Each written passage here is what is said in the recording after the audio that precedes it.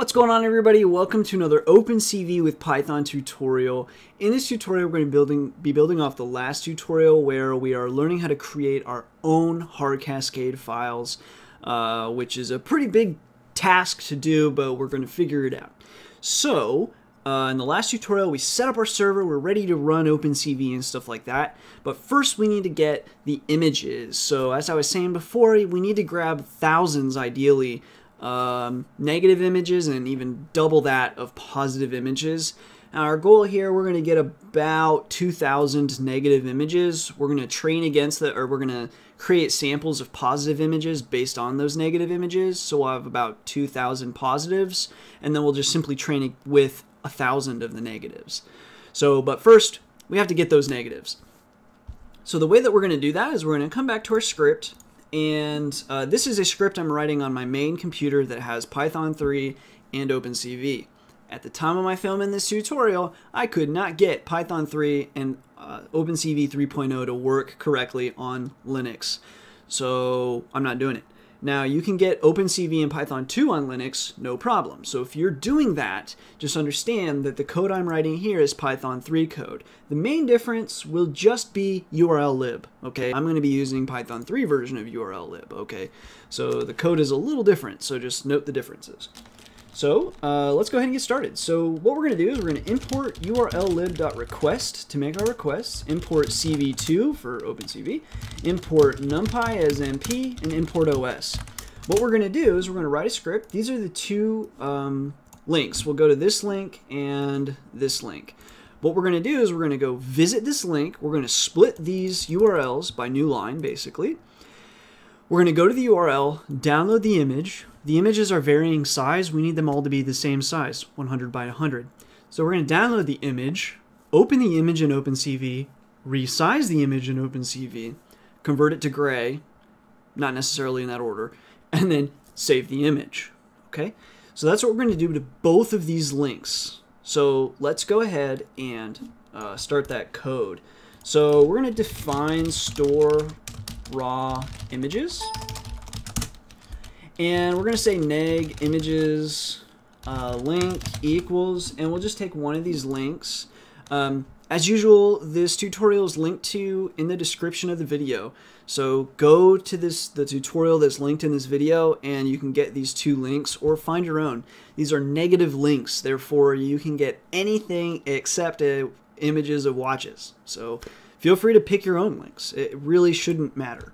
So we'll go ahead, and if it does matter, by the way, all the files that we're going to be generating by running this script, I'll host on my website. So just in case for whatever reason, let's say you don't want to get a giant server to pull the images, I've got your back.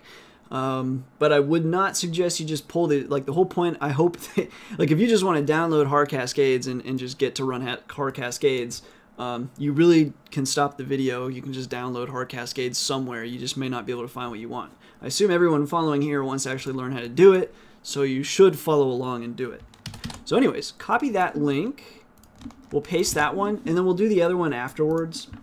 Then what we're going to say is the neg images, actually image URLs, neg image URLs equals urllib.request.url_open. So we're going to open the neg images link. Then we're going to read it and decode it because of, bytes. And then we're going to want to iterate through these, but first we're going to say if not os.path.exists neg. So if that path doesn't exist, i.e. we don't have a directory called negative, let's go ahead and make it. So os.make_dirs. And in the future, if you wanted to convert, I'm kind of like leaving these scripts open to conversion to include positive images. If you want to do that, you can build off these really easily. So just keep that in mind. So if that directory doesn't exist, we're going to make it. Now we're going to say pick num equals 1. So we're going to start saving. We're going to iterate through the pictures and save them. And then we're just going to use this as a simple counter moving up. So the pictures are named something decent. And then, as I told you guys in the previous video, we have to have a description file that just gives the location of all these files. So pick num is 1, and then we're going to say for I in neg image urls.split by new line. So those are the URLs that we just visited. Here, you split them by new line, and bam, you've got the URL. What we want to do is try something or accept, because a lot of these are going to fail. So accept exception as E, and we'll just print string E. But we're going to try, first let's print the link that we're visiting. Then we're going to do urllib.request.url retrieve. This will be different on Python 2. Retrieve that URL, and then where are we saving that retrieval to? Well, we're going to save it to neg slash plus the string pick number, picknum, plus dot JPG. So we're saving that raw image. This is both color and various sizes. For the most part, they're all about 500 wide, 300 tall, but many will be different. So we're saving that raw image. Now, if only we knew of some way to modify images. All right, it's an OpenCV tutorial. So what we're going to do is we're going to say image equals cv2.imread. So we're going to read that image that we just saved right back in, read that image, and we're going to read it in as cv2.imread imread underscore grayscale. So bam, grayscaled image. Now we want to resize that image. So we're going to say resized image. And again, we can do this with OpenCV equals cv2.resize. What are we resizing? The image to what size? 100 by 100. These are our negatives. If you're pulling positive images, it depends. If you're pulling positive images to later just use as things to run with create samples. So what create samples will do, if you have like one image, like for us, we've got that image of the watch. If I can pull it up, I'm not sure which one it's under. I think it's this one. Yeah. We've got that image of that watch. What it's going to do is it's going to take that watch and just like superimpose it on our images of 100 by 100, and it'll like tilt the watch in different angles and put it in different places on the image.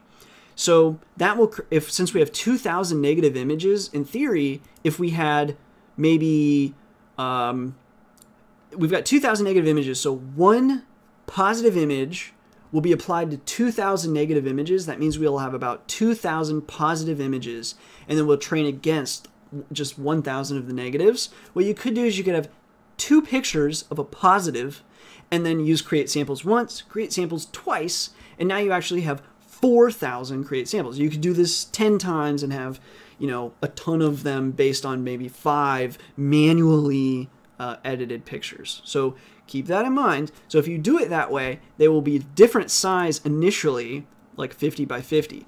But if you are pulling them from ImageNet to just simply manually label where that image is, you'd probably leave the positive images as a 100 by 100. Okay? So anyways, that's our resized image. Now we're just going to go ahead and save it. So cv2.imwrite, and we save basically to the exact same location. So basically here, we imwrite right back there. And then what are we writing there? Well, we're writing the resized image. Finally, we do pick underscore num plus equals 1. And then we call this URL to run. We'll run that, and then this is the directory I'm working in right now. So let's run it, make sure we don't have any errors at least. And this will take, even if it works correctly, this was going to take, yes, there we go.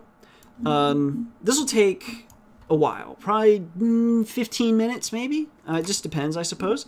But here the pictures are, they're coming in slowly but surely, and we can see that sure enough, they are being resized to 100 by 100 and grayscaled and all of that. So we're pulling in the images. And when all of this is done with this link here, we're going to subsequently pull in the other link. So we're going to grab 2 different links here. So the other link is that link. So when this is all done, what you're going to want to do is update picknum to be the latest number. So like, let's say that link was done and all we have is all the way to 17. Before you run this new URL, you would say picknum equals actually 18, so you don't overwrite that image, and then you'll continue along. You'll probably have like 900 or something like this. You'll put in 900 for that starting pick number, or 901. Let's say if you had a perfect 900, 901, and run that next URL. You could actually make this very dynamic and say, like, you know, if no file exists in the directory, picknum equals 1, else picknum equals largest number in directory, something like this. You could do that, but this is such a, we don't really need this to be that fancy, but if you want to make it that fancy, go for it. So anyways, I'm going to pause the video here, and I'm just going to say again, run this URL, and then when this one is all done, run this URL. So you'll have had those two URLs, and don't forget to update picknum, otherwise you're going to overwrite your other images. Okay? So I'm going to leave you guys to that. I hope you guys can be okay with that parental supervision. And then in the next tutorial, we're going to be talking about ugly images. So let's see if we got any ugly images. Not yet. We don't have any uglies. I'm surprised. You'll have some that are like colored, but I promise they're not actually colored. Like if we probably open this back up again. Well, it's just caching, I think. Let's do that. There we go. I'm smarter than you, computer. So anyway, yeah. So go ahead and download that. It'll take probably, like I said, 15-20 minutes, something like that, and you should have about 2,000. If I recall right, it'll be about 1,964.